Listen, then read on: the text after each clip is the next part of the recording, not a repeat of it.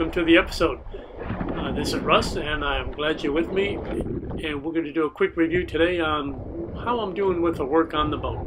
She's looking pretty good, and we're making progress. So first, let's start with the toilet.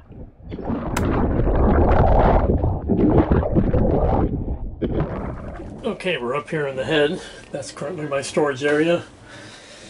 This is the new toilet, and it is going to be the tallest toilet on the planet. There's no other place to put it. It won't fit on that flat part there because that's triangular shape and it is a square shape. I guess I have the option of cutting away that built-in fiberglass shelf that the old toilet was mounted on. I guess I could grind that away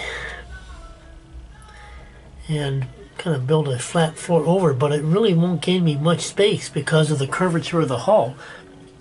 It would only give me about 2 inches of horizontal space, and then the toilet would stick out even further. So right now we're planning on a toilet on a pedestal, making a true throne. So, and I just made this out of the old political signboards that I got from Ron, and kind of just experimenting with what shapes I would want to kind of adapt to the existing layout. Rather than trying to muscle a piece of plywood around and make trial and error type cuts, it's much better to make a template using paper, cardboard, or what I've recently been put onto by my friend Ron is old political signs. And when you finally got the design and the shape you like, then you get busy cutting the plywood. That's the plan. Okay, let's go cut it. Not bad, not bad.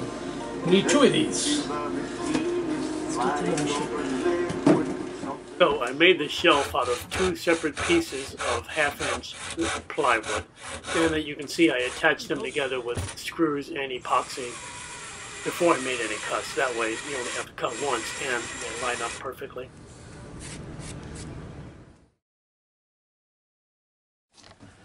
Okay, we're in like step 27 for this thing. This is a shelf on which the toilet, right there, is going to be mounted. And of course this is just fabric. In fact, this fabric is one of the remnants of my old stay sail. In fact, it makes an excellent drop cloth.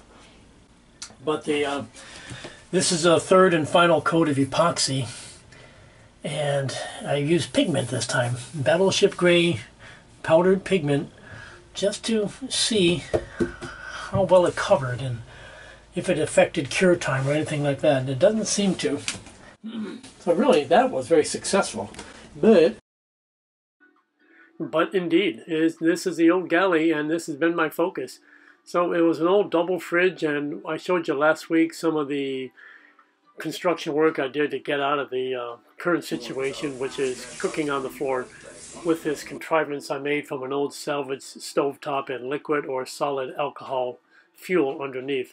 Now those things did work, but I have made a lot of progress. So I've got a bunch of plywood and about 7 layers of fiberglass cloth and a lot of epoxy, and then the fairing material to get it smooth. So in the galley, this area is complete to the point that it's ready for a skim coat of epoxy and then start doing the gel coat. So, which really means sand it really good, then the epoxy, sand it some more, then the gel coat time. And I haven't even bought the gel coat. And again, since it's raining today, I'm probably not going to be bicycling anywhere until the next day or 2. But that's fine. I wanted to secure it a little bit more. It'll be hard as a rock. I put the shelf in, and you're thinking, what the hell for? Well, there's going to be a backboard going here, and I got it all trimmed up. But this is going to be the backboard, and this is going to end up being, and there'll be a sheet of plywood 1/2-inch thick that goes all the way to here, and then a piece of sapelli lumber 1x8 that's going to go up, and I'll make basically a box with a shelf in it to provide storage for people from the cockpit's view. So you can reach in, throw things under the kitchen counter, but if somebody's over here cooking, you don't want all that shit getting on the food, right? So this is clean zone, this is cockpit zone, and that's the way I want to do it. So the stove is there, it's physically installed, it's all gimbaled up, it's all ready to go, except I don't have any propane yet. I know where I'm going to get the propane. All I need now is a set of wheels to go get it. Okay, so done already. That was only about 10 minutes off camera. And frankly, I'm not impressed. Oh, what a shitty looking counter. So to my girlfriend who's out there, look at our beautiful kitchen counter. So it's ugly. Some kind of translucent mustardy gold color. And it looks, I mean, I can only see the color over the white background, but over this black stuff, this old gel coat, which was heavily sanded and acetoned. In some cases, it doesn't even want to stick. You can see it's kind of beading up almost, and that's no good. But the whole idea of this is to kind of give a skim coat. And this is the galley counter at the moment, okay? This is after my skim coats of varnish, and not varnish, epoxy, and then I mixed a tinting agent to make a nice chocolate brown color. And it's probably hard to see, but I'm experimenting with a little bit of color, and I'm going to do that for the top coat. When I do the second coat in another day or so, I mean, it's kind of dry to the touch now, but it's definitely not cured. I'm going to let it cure, then I'll have to sand it, then wipe it down again, and then hit it with another coat, and then I'll finally be done. I also built this shelving unit, which doesn't have a top yet, and that's to store things as reach from the cockpit. So that came out pretty good. That piece, I'm pretty happy with the way that turned out. Up in the bathroom, up in the head, I've got my toilet installed. Okay, so this is a new composting head, like a litter box for people, and I put the similar type tabletop epoxy on the deck. I need to put in the drain, and as soon as I get some plumber's putty, I'll put that in. So I built this shelf to hold the toilet, so we have a very high elevation toilet, but it should be okay. And up here is still a sit-down shower. The only problem is, and I haven't dealt with it yet, but on the edges, because I use masking tape, and you can see how the epoxy absolutely overpowers the masking tape's ability to provide a seal.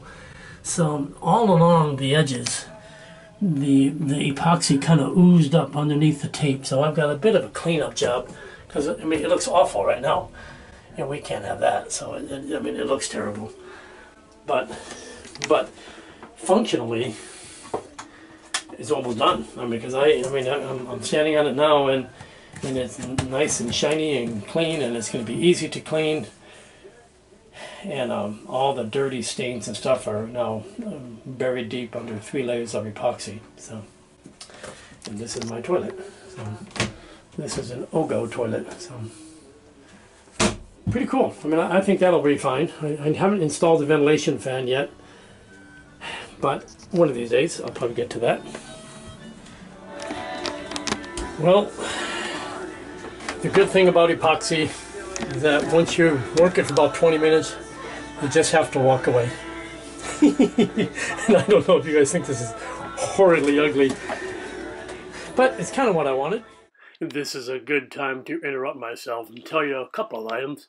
First, the reason the little plug is not installed in the freezer is because epoxy is not yet cured, and they would otherwise fuse together forever. The second thing is that I never use gel coat. That's not gel coat. That's epoxy as well. That's the same tabletop epoxy, they call it, with a lot of tinting. And the reason is gel coat is basically a vinyl ester / polyester resin, and it does not stick to epoxy. So gel coat would go over top of all gel coat, but it would not go over epoxy. So that's why I did what I did. Now, there's nothing to do but walk away from it and get off the boat for a little while and maybe take a walk around the marina. That's what I'm going to go do.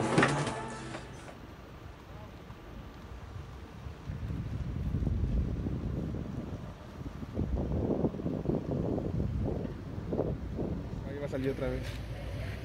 Ahí va a salir, va a salir, va a salir. Ahí va a salir, va a salir a huevo. Ah, su puta madre. Can't see a damn thing. They went deep just as I take a picture. They're coming towards you now, but they're deep.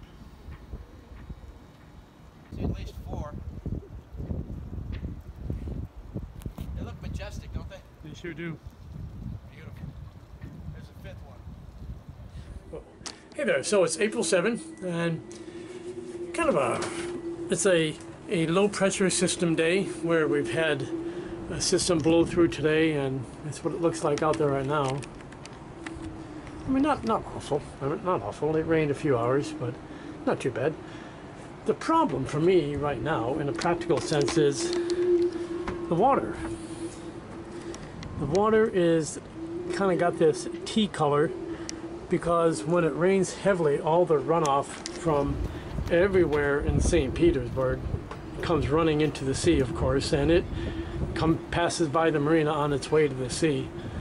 One good tidal cycle will fix that, but in the meantime, the water is so cloudy and so dirty that I can't see down there. And you're thinking, well, why does that matter? Well, it matters because there's something down there that I want. That yellow rack is where the outboard motor goes, and that motor is currently at the bottom of the sea. And that's like, you've heard the sayings before, you know, for 100 attaboys you get one aw shit, and this was my aw shit. And it's my own fault. I don't have anybody to blame except myself, and I think the root cause is that I've been trying to do so many things here that I had the cockpit looking like this, just a mess of stuff, and I was reaching down to get the motor out of the dinghy after using it, and I lost my footing up here on the deck, and I lost my grip on the outboard, and I ended up grabbing only the handle, which slid right off, of course, and I watched the outboard bounce against the dinghy and then fall down, and I just couldn't get it. And that happened yesterday around 6:30 p.m. and the sun was so low in the sky that I couldn't see anything down there. I jumped in right away. I mean, I knew exactly where it was. I did feel it though. I drove down there to it. It's about 12 foot down, and for this old guy, that's far enough for me to be going without a scuba tank, because I have to just hold my breath, of course. And when you're holding your breath, it makes you more buoyant, so you have to struggle to keep down there. So you have to exhale all your air to stay down, and then of course you run out of air. So I couldn't get the outboard up, and I moved it. I got a line on it, but then as I got it about halfway up, it fell down just like the Kursk. And so now it's been about 18 hours, and the outboard is probably now trash. I did a little bit of reading online, thinking just how long can a motor last under salt water before it's completely toasted. So it's like, fuck, you know, it's $1,000. You know, it's an expensive motor, and I'd just be, I wouldn't call it carelessness. I mean, you might call it complacency. You might call it trying to do too much, or whatever, being distracted. There's probably a lot of things. I had gone running earlier that day, so I was so tired. I don't know. Bottom line is stupid, and I did it to myself, and there's nobody else to blame except this guy. And now I don't have an outboard. And I'm going to try tomorrow when the sun's out. When we get a sunny sky that's straight up on top and the water clears out, I'll go down and I'll fish up whatever's down there. But it's probably not going to be recoverable. So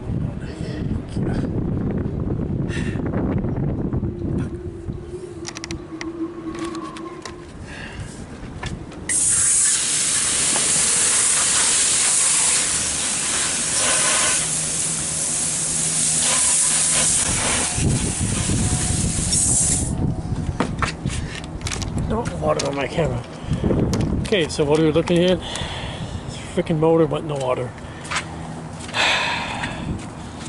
I've seen this on other YouTube channels.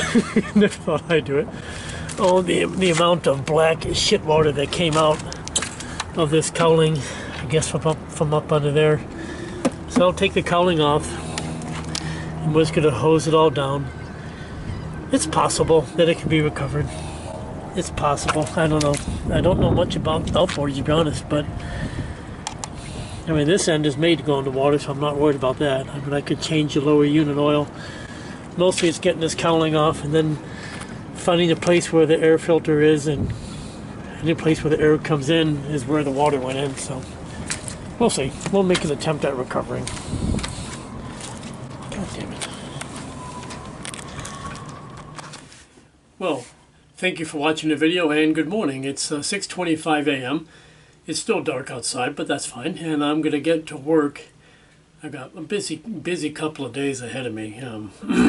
The first thing is my son's wedding is this weekend. Okay, so that's priority. Second thing is I've got I found a new dinghy. I'm going to buy a new dinghy and get rid of Pugsley. I'm actually going to sell it back to Chris, who I got it from in the first place.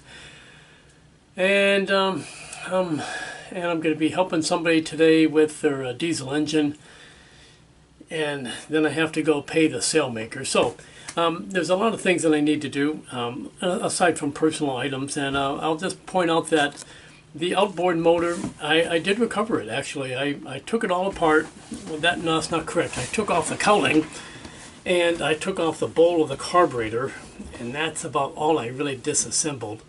And I actually squirted fresh water directly into the air intake on the carb until I got clean water coming out the bowl, and I thought, well, that's about as good as I can do.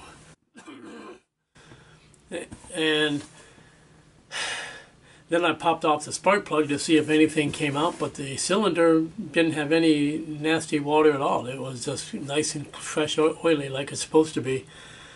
So I put it all back together, and this thing started right up. And it's amazing. And I've run the motor twice now for about a total of an hour in the marina, just running at high speed, low speed, and it seems to be no worse for the wear. And if anybody out there has any thoughts on what else I can do, I'm worried about the pull start mechanism, the little clutch on the top that you crank it with, because I couldn't get any good squirting of fresh water to rinse it down, and I just don't know if there's more that I can do, or maybe it'll be just fine. So it's just fine right now, and that'll be fine, I guess. But with the new dinghy, which will be a lot bigger, probably my little 2-horse outboard isn't going to be good enough anyway.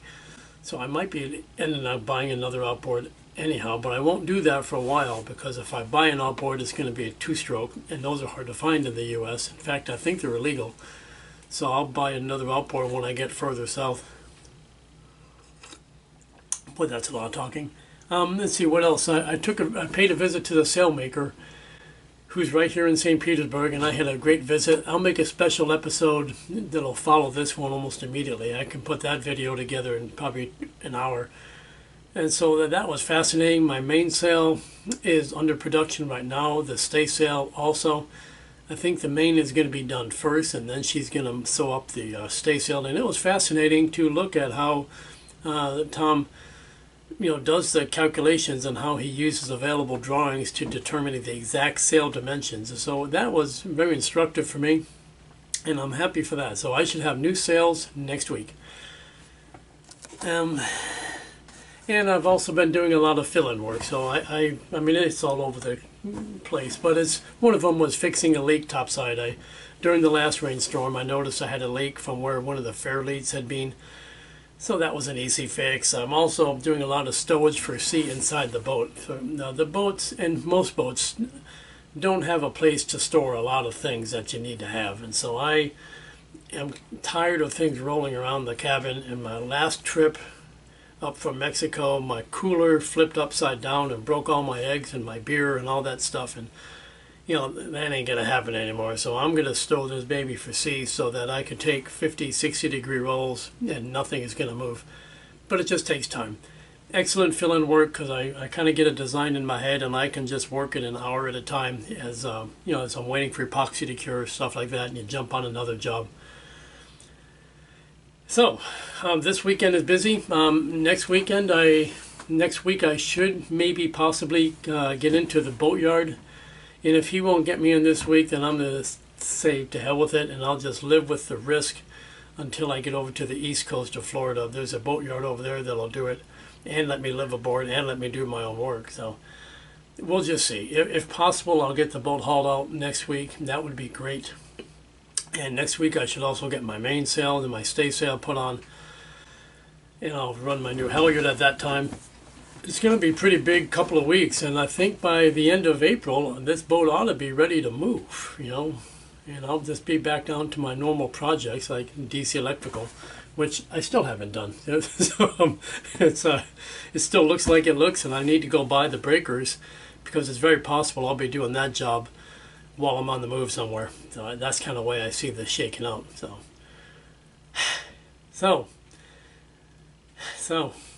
I do appreciate everybody who watches, and I do appreciate your comments a lot. It really does help me a lot.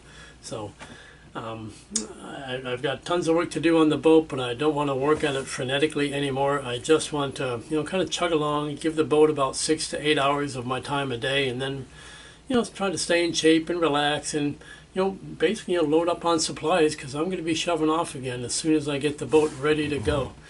I'd like to do a little bit of sailing down the Keys before the hurricane season hits, so we'll see. But for now, take care, everybody. Bye.